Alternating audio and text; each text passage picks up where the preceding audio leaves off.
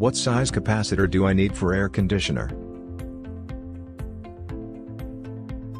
Choosing the right size capacitor for your air conditioner is essential for proper operation. Capacitors are responsible for starting the compressor and fan motors in your AC unit.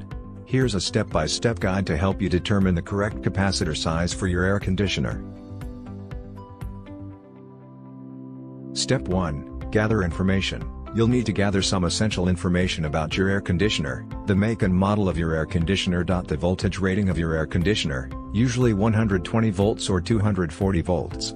The type of motor in your AC unit, single phase or 3-phase.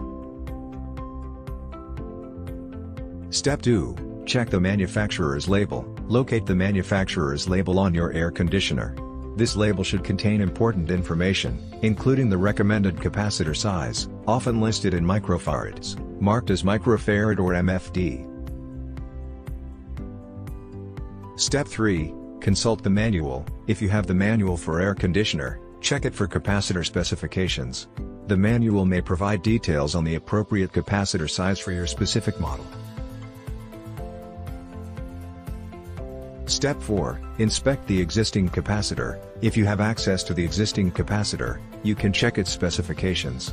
The required capacitance value, in microfarads, should be printed on the side of the capacitor.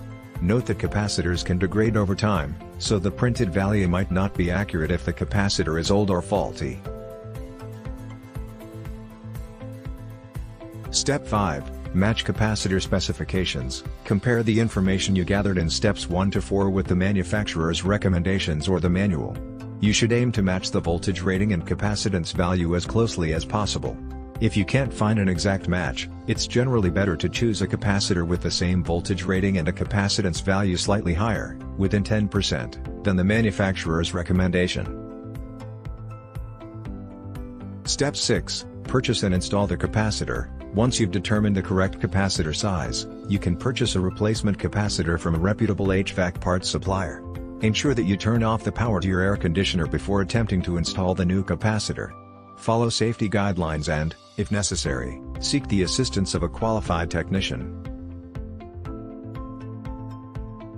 Step 7. Consider professional help. If you're unsure about any of the information or if you can't find a suitable match, it's a good idea to consult a professional HVAC technician. They can accurately determine the correct capacitor size and ensure that it's installed correctly. Remember that using the wrong capacitor can damage your air conditioner's motor or compressor, so it's crucial to select the correct size based on your unit specifications.